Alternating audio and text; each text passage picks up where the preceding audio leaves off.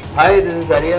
Please subscribe to TalksOfCinema. இல்லை அதுக்கு முன்னாடி ஒரு ஆர்டிஸ்ட்டை போய் நம்ம கேட்டோம்னு வச்சுக்கோங்களேன், நீங்கள் சந்தோஷமாக இருக்கீங்க அப்படின்னா அந்த ஆர்ட்டை வரையும் போது தான் ரொம்ப சந்தோஷமாக இருப்பான். நம்பக்கூடிய நபர்கள் அவங்கள நல்லா பார்த்துக்கணுங்கிறது தான் ரொம்ப முதன்மையாக இருக்குது எனக்கு. ஸோ இப்போ சினிமாலாம் நம்மளுக்கு 3rd 4th அப்படி தான் இருக்குது. மக்கள் ரொம்ப தெளிவாக தான் இருக்காங்க. அவங்கள குழப்புறது நடுவில் இருக்கக்கூடிய ரிவ்யூவர்ஸே சொல்லலாம் ஓப்பனாக அவங்க தான்.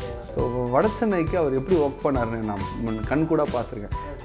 வீட்டுக்கே போக மாட்டார். அவர் காலையிலேருந்து நைட்டு ஒரு 3 மணி வரைக்கும் அங்கேயே இருப்பார், எடிட்லேயே இருப்பார். உட்காந்து தொடர்ந்து நீங்கள் என்றைக்கு கஷ்டப்படுறீங்களோ அன்றைக்கி தான் உங்கள் கூட இருக்கணும்னு நான் ஆசைப்பட்றேன். அதனால் எனக்கு கல்யாணம் பண்ணிக்கோங்க அப்படின்னு சொல்லி தான் இப்படி தான். ஹலோ ஹாய் வணக்கம், நான் பாவல், ஆக்டர் டைரக்டர். நீங்கள் பார்த்துட்ருக்கிறது TalksOfCinema.com. ஓகேண்ணா. அதுக்கப்புறம் இன்னொரு விஷயம் என்னன்னா, பெரிய படங்கள், பெரிய ஸ்டார் படத்தோட சின்ன படங்கள் வர்றதுனால ஒரு பிரச்சனைகள்லாம் இருக்குல்ல, அது நான் என்ன பிலீவ் பண்ணுறேன்னா, எப்படியா இருந்தாலும் அந்த கான்டென்ட் தான் வந்து தூக்கி நிறுத்த போகுது.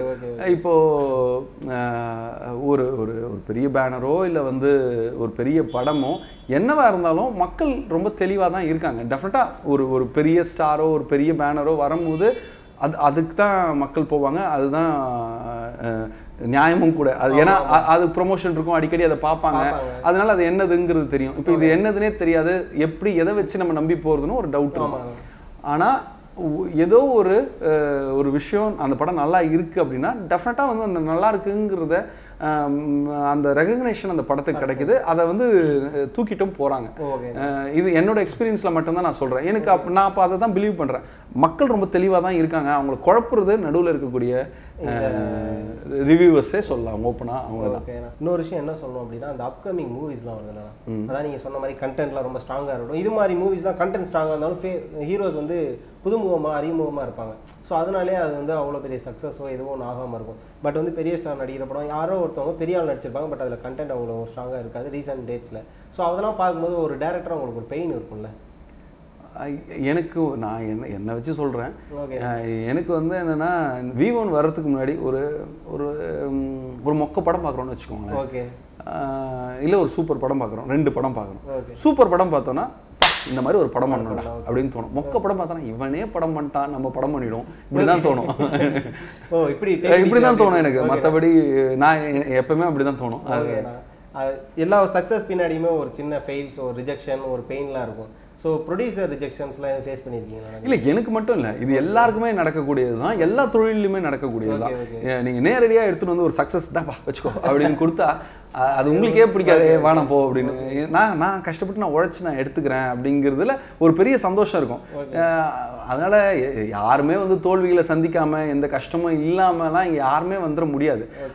எல்லாருக்குமே அது உண்டு. எல்லாருமே வந்து சினிமா வந்து கொஞ்சம் நல்லா ஓப்பனாக தெரியுறதுனால வந்து அது என்னென்னா, ஓகே இவங்களாம் ரொம்ப கஷ்டப்பட்டு வந்திருக்காங்க. இன்றைக்கி வந்து ஒருத்தர் வந்து சாதாரணமாக வேலைக்கு போகிறவங்க அவங்க எவ்வளோ கஷ்டப்பட்டு ஒரு பஸ்ஸு பிடிச்சி இது பண்ணி, அதுவுமே பெரிய கஷ்டம் தான். எல்லாருக்குமே லைஃப்பில் ஒரு பெரிய கஷ்டம் இருக்குது, பெரிய ஸ்ட்ரகிள் இருக்குது. ஸோ எல்லாத்தையும் இப்போ நீங்களே வந்து இங்கே இந்த இன்டர்வியூக்கு வரதுக்கு எவ்வளோ சிரமப்பட்டு இங்கே வந்திருக்கீங்க. உங்களுக்கு ஒரு ஆம்பிஷன் இருக்கும். ஸோ உங்களோட ட்ராவல் இதெல்லாம் கடந்து தான் நீங்கள் ஏதோ ஒரு இடத்துக்கு போகிறீங்க. எல்லாத்துக்குமே இருக்கும். ஸோ அதனால் இந்த தோல்விகள் வரும்போது எல்லாமே வந்து நம்மளோட கோலை நோக்கி தான் போகிறோம் அப்படிங்கிறது மட்டும் நினச்சிட்டா போதும். எனக்கு இருந்துச்சு. எனக்கு வந்து என்னென்னா, எல்லாருக்குமே வந்து ஒரு ஃபெயிலியரோ இல்லை வந்து எதுவுமே அந்த ஒரு ரைஸே கிடைக்கலன்னா ஒரு கஷ்டம் ஒன்று தோணல. எதுக்குடா நம்ம விட்டுருவோன்னு எனக்கு தோணுது இன்றைக்கும். ஏன் இப்படி அப்படின்னு தோணிகிட்டே இருக்கும். எனக்கு ராதிகா பிரஷிதான்னு சொல்லி என்னோட குற்றம் கடிதத்தில் வந்து அவங்க ஃபீமேல் லீட். அவங்க வந்து அவங்க நல்ல ஃப்ரெண்ட்ஸ். அவங்க கிட்ட ஒரு நாள் பேசும்போது தான் நான் சொன்னேன், இல்லை ராதிகா ரொம்ப கஷ்டமாக இருக்குது, என்னால் தாங்கவே முடியலங்கும் போது அவங்க ஒரு விஷயம் சொன்னாங்க, பாவல் அப்போது வந்து நீங்கள் வந்து சீக்கிரமாக படம் பண்ணிடுவீங்க அப்படின்னாங்க. ஏன் என்ன ராதிகா அப்படின்னா, இல்லை எப்பவுமே வந்து ரொம்ப கஷ்டம் வந்துச்சுன்னு வச்சுக்கோங்களேன், நம்ம அப்போ தான் விட்டுட்டு போவோம். நீங்கள் விட்டுட்டு போகிற சூழல் இருக்கும் போது பக்கத்துலேயே இருக்குதுன்னு அர்த்தம் உங்களோட சக்ஸஸ்ஸு. ஸோ அதனால் நீங்கள் வந்து ரொம்ப கஷ்டம் வருதுன்னா உங்கள் சக்ஸஸ் ரொம்ப பக்கத்தில் இருக்குது, சீக்கிரமாக நீங்கள் படம் பண்ணிடுவீங்க. எப்பவுமே வந்து என்னென்னா ரொம்ப அதுக்கப்புறமா எப்போயாவது கஷ்டம் வந்ததுன்னா பக்கத்தில் இருக்குது சக்ஸஸ்ஸு, அதனால தான் இப்போ இந்த கஷ்டம் வருதுன்னு தோணும். ஸோ எனக்கு அது வந்து ஒரு பெரிய சேஞ்ச். என்னென்னா அவங்க வந்து 2014 சொன்னாங்க. எனக்கு இன்னும் ஞாபகம் இருக்குது. அதனால் எனக்கு எப்போல்லாம் கஷ்டம் வருதோ ஓகே நம்ம சக்ஸஸ் பக்கத்தில் இருக்காது அதனால் கஷ்டம் வரும்போதுலாம் சந்தோஷமாக தான் இருக்குது. அதனால் அதை பற்றி கவலைப்பட வேண்டியதில்லை. அதை பற்றி கவலை இல்லை. ஓகே. அப்புறம் ஃபேமிலியில் எவ்வளோ சப்போர்ட்? எனக்கு மட்டும் சொல்ல, நான் எல்லாருக்குமே சொல்கிறேன். எல்லாருக்குமே, அதாவது கஷ்டம் வரும்போது பக்கத்தில் சக்ஸஸ் இருக்குது டக்குன்னு, அதனால் என்ஜாய் பண்ணுங்கள் அந்த ஃபெயிலியரை. ஓகே. நான் வீட்டில் எவ்வளோ சப்போர்ட் நான் இண்டஸ்ட்ரிக்கு வர்றது? அது எப்பவுமே வந்து ஒரு பெரிய, எனக்கு வந்து 2 பெண்கள் தான் நான் ரொம்ப முக்கியமாக சொல்லணும். ஒன்று என் ஒய்ஃபு, இன்னொன்று என்னோட தங்கை. ஆமாம் ஆமாம், 2 பேர் தான். என் தங்கைக்கிட்ட வந்து எப்படின்னா, நான் சின்ன வயசுலேயே வந்து பிரியாணியில் சிக்கன் பீஸ் இருந்தால் கூட நான் வந்து என்ன சொல்லுவேன், இங்கே பாரு நாளைக்கு நான் ஏதாவது அவார்டு வாங்கினா உன் பேரை சொல்கிறேன்னா நீ எனக்கு சிக்கனை எடுத்து அந்த சிக்கனை எனக்கு வச்சிரு அப்படின்னு சொல்லி இப்படி தான் பேசுவேன் சின்னதுலேருந்து. ஆனால் அதுக்காகலாம் இல்லை, என் தங்கச்சிக்கு வந்து என்னென்னா ஒரு பயங்கரமான நம்பிக்கை இருந்துச்சு என் மேலே. உங்களை ஒருத்தர் ரொம்ப ஸ்ட்ராங்காக நம்புறாங்கன்னு வச்சுக்கோங்களேன், அப்போது வந்து உங்களுக்கு அதை விட ஒன்று பெருசாக எதுவுமே அவங்களுக்காக செய்யணும்னு கூட இல்லை, ஒரு நம்பிக்கை ஒருத்தர் வச்சுருக்காங்கும் போது ஒரு நீங்கள் வந்து ஆமாம் அது ஆமாம் அந்த யாரான இங்கே நம்புறாங்க நம்ம செஞ்சிட மாட்டோமா அப்படிங்கிறது ஒன்று இருக்கும். அந்த நம்பிக்கையை வந்து எனக்கு எப்பவுமே எனக்கு கொடுத்துட்டே இருந்திருக்காப்புல, தெரிஞ்சோ தெரியாமையோ. அது வந்து ரொம்ப அது என்றைக்குமே வந்து எனக்கு என்னென்னா, அது ஓகே, என்னை யார் நம்புகிறாங்களோ இல்லையோ, என்னோட தங்கச்சி இருக்குது, என் தங்கச்சி வந்து என்னை ரொம்ப நல்லா ஸ்ட்ராங்காக நம்பும் அப்படிங்கிறது வந்து எப்பவுமே வந்து என்னை முன்னோக்கி ஓடுறதுக்கான ஒரு பெரிய ஒரு ஆமாம் ஆமாம் ஆமாம். அதுக்கு அடுத்தது வந்து என்னோட ஒய்ஃபு. ஒய்ஃப் வந்து எப்படின்னா, கல்யாணம் பண்ணுறதுக்கு முன்னாடி வந்து என்னென்னா, என்கிட்ட வந்து ஒரு விஷயம் சொன்னாங்க. நம்ம வந்து அப்போ கொஞ்சம் அந்த அந்த ஸ்ட்ரகிளிங் டைமில் தான் இருக்கும். அப்படி தேடிட்டு இருக்கும்போது, நீங்கள் எனக்கு கல்யாணம் பண்ணிக்கோங்க அப்படின்னாங்க. எதுக்கு நான் கல்யாணம் பண்ணணும் அப்படின்னு சொல்லி, இல்லை அப்போ அவங்க அதான் ஒர்க் பண்ணிகிட்ருக்காங்க. இல்லை இப்போ வந்து உங்கள்கிட்ட ஏதாவது நான் காசு கொடுத்தா நீங்கள் வாங்க மாட்டேங்கிறீங்க, ஏதாவது வந்து இது பண்ணால் நீங்கள் உங்களுக்கு இப்போ எனக்கு தெரியும் உங்களுக்கு ஏதோ கொஞ்சம் கஷ்டம் இருக்குது, ஏதாவது நீங்கள் வாங்கிக்கலாம்ல அப்படின்னா வாங்கிக்க மாட்டேறீங்க. இதுவே வந்து நீங்கள் என்னை கல்யாணம் பண்ணிட்டீங்கன்னா நான் உங்களுக்கு கொடுக்கலாம், நீங்கள் இப்போ எங்கிட்ட இருந்து வாங்கிப்பீங்க. நான் எனக்கு தெரியும் 100% தெரியும், நீங்கள் கண்டிப்பாக வந்து ஒரு நாள் ரொம்ப பெரிய ஆள் ஆகிடுவீங்க. அன்னைக்கு வந்து நான் உங்க கூட வந்து ஒட்டிக்க விரும்பல, நீங்கள் என்னைக்கு கஷ்டப்படுறீங்களோ அன்னைக்கு தான் உங்கள் கூட இருக்கணும்னு நான் ஆசைப்பட்றேன், அதனால் எனக்கு கல்யாணம் பண்ணிக்கோங்க அப்படின்னு சொல்லி தான் இப்படி தான் என்னை கல்யாணமே பண்ணிட்டாங்க அவங்க.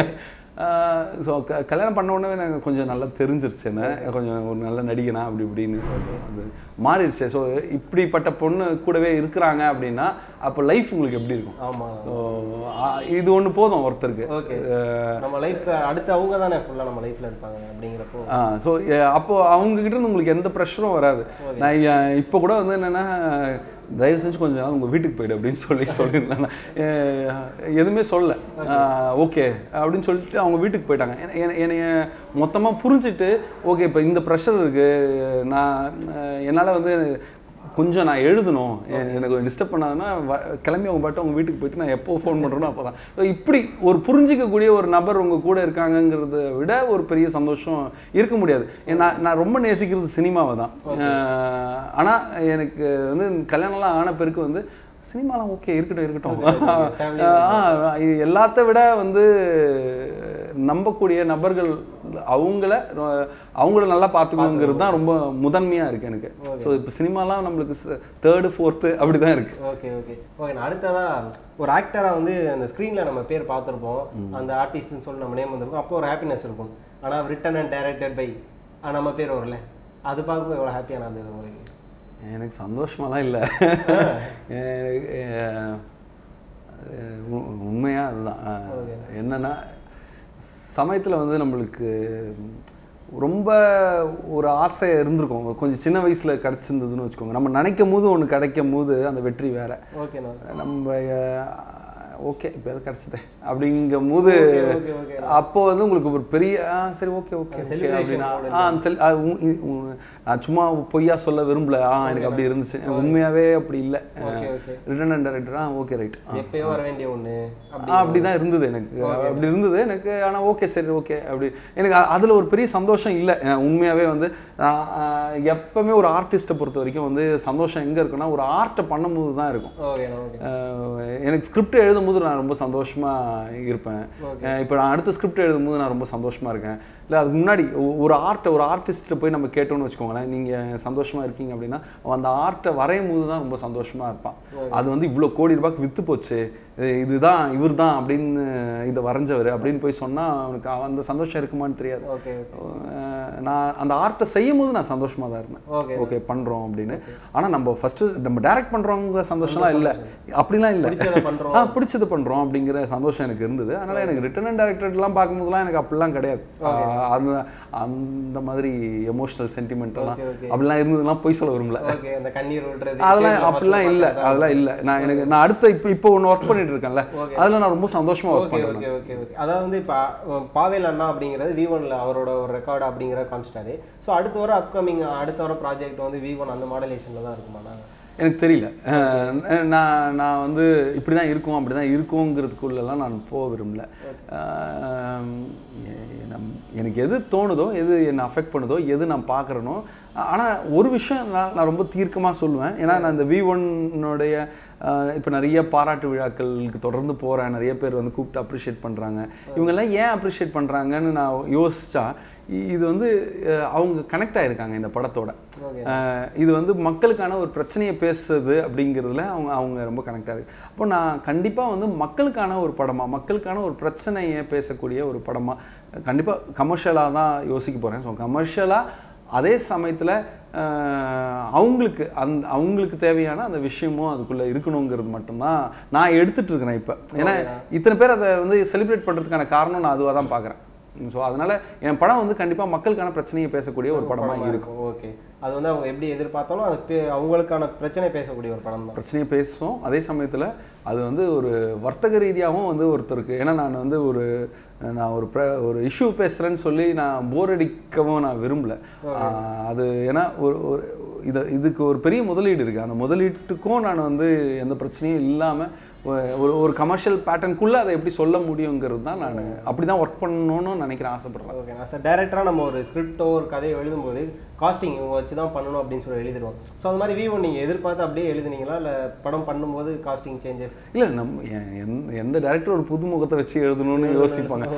இல்லை, யாருமே எனக்கு தெரியல யோசிக்க மாட்டாங்கல்ல நம்மளுக்கு. அதுவும் அந்த டைமில் ஒரு ப்ரொடியூசர் கிடச்சா போதும் அப்படின்ற அளவில் தான். நான் அப்போ நம்மளுக்கு ஒரு ப்ரொடியூசர் கிடச்சி உட்காந்து ஒர்க் பண்ணும்போது அந்த பட்ஜெட்டுக்கு என்ன வரும் அப்படிங்கிறது தான் யோசிப்போம். ஸோ நம்ம பட்ஜெட்டுக்கு யார் வச்சு நடிக்க வைக்க முடியும் அப்படிங்கிற இதில் தான் இருந்தது. ஆனால் V1 பொறுத்த வரைக்கும் வந்து எல்லாருமே புதுசு கிடையாது. எல்லாருமே வந்து ஓரளவுக்கு சில படங்களில் நடித்தவங்க, கொஞ்சம் நல்ல நடிகர்கள் தான். இன்னும் கொஞ்சம் அவங்க இன்னும் அவங்க முகங்கள் தெரியாது. நான் வந்து நல்ல நடிகர்கள்ன்றதை தாண்டி நல்ல மனிதர்களாக இருந்தாங்கன்னா எனக்கு கொஞ்சம் பிடிக்கும்.